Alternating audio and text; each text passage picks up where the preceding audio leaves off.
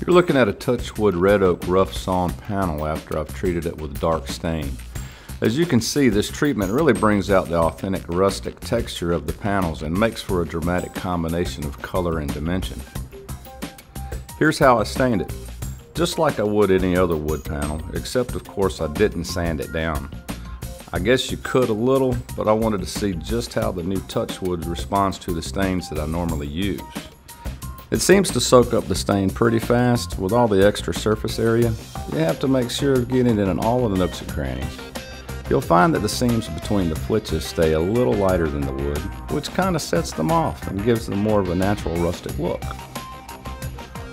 Then I wipe off the excess and let it dry.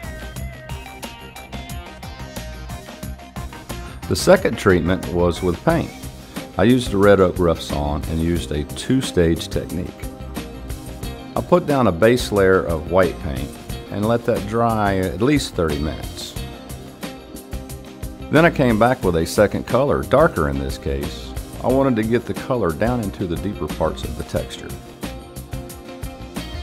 At this point, I let it sit for a moment, then wipe off the excess and keep an eye on how much I let remain. You develop a sense of how fast and hard to wipe the wood. At this point, you're looking for a consistent level of dark to light across the piece. By the way, you can be pretty creative with these touchwood panels. In this case, I V-grooved along the seam lines, stained each plank in various ways, kind of a tongue and groove look. I encourage you to explore different techniques. With the touchwood panels, hey, the sky's the limit. My advice to you on these new touchwood rough sawn panels is be comfortable with the finishing techniques you already use. They will apply quite well. Just remember, don't sand them down first, unless you want to. Visit the Touchwood website to order test samples so you can try for yourself.